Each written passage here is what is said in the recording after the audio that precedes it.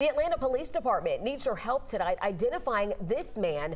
He's wanted in a homicide that happened last month at the Summit Cafeteria on Marietta Street. He's described as an older African-American man who walks with a cane. Police are also searching for this other man on your screen. He's wanted as a person of interest in the case. If you recognize either of these men, you are asked to contact Atlanta Crime Stoppers. You can remain anonymous, and there is a $2,000 reward being offered for information.